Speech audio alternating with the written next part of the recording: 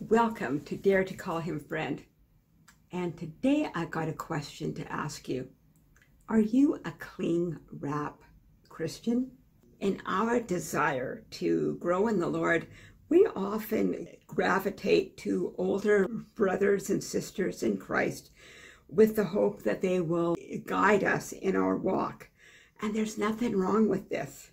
In fact, Paul often spoke of his strong relationship with his spiritual son, Timothy. He addressed the need for older women to guide younger women in Titus 2. But a spiritual parent keeps one thing in mind if they are wise.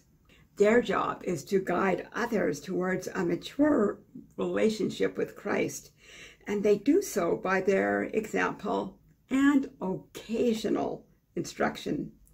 But they won't allow their spiritual children to use them as their personal problem solvers. They will encourage their charges to develop that crucial discipline of prayer and of devotional times and of Bible reading. If you're younger in the Lord, or if you've had a spiritual mentor that seems to have backed away just a wee bit, don't be too dismayed. They haven't stopped caring, but they could just be waiting for you to recalibrate, so to speak. Here's some questions that you might want to ask yourself as you are thinking about, why is our relationship a little bit different than it was? Are you aware of your mentor's humanity? Are you honoring their need for rest and restoration? Are you jealous if they mentor somebody else as well as you? Are you demanding of their time? Do you see them as humans with needs of their own, or do you see them as vending machines that you should be able to access at any time of day or night? Have you disregarded their advice in the past? Have you failed to follow through on promises you made to them? Have you made excuses when they confronted you on a few issues? As I said, if you're sensing a distance between yourself and your spiritual leadership, be reassured they haven't stopped loving you. They could just be waiting to see if you're going to follow through. Spiritual parents do pray on your behalf in the hope that you will wean yourself from a dependency on them for spiritual nourishment.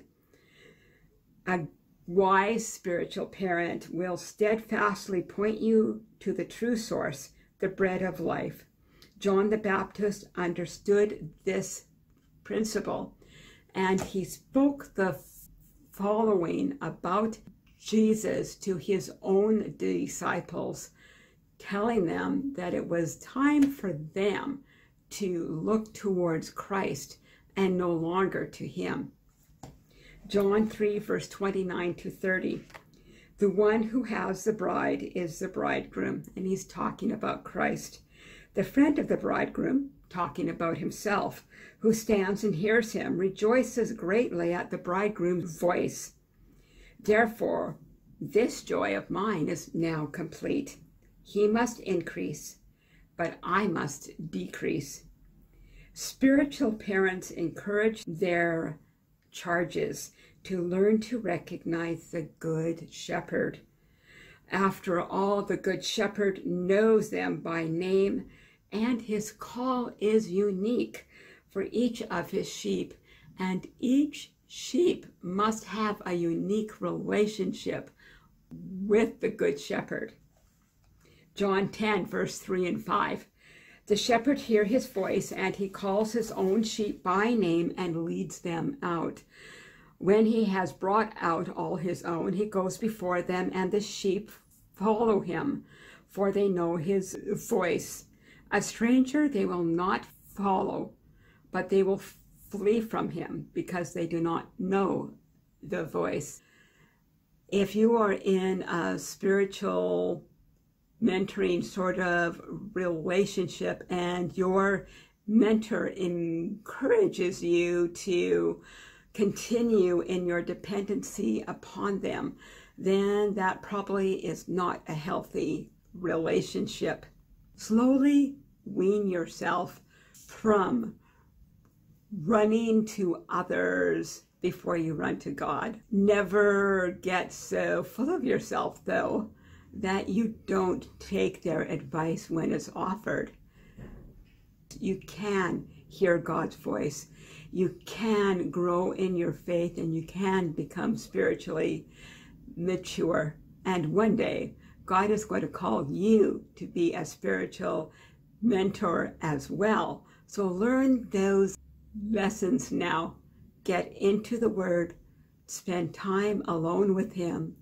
Begin to discern the difference between your own voice, the enemy's voice, and the Lord's voice. Remember that God will never contradict himself, and anything that he speaks to you in the area of direction will always line up with his word.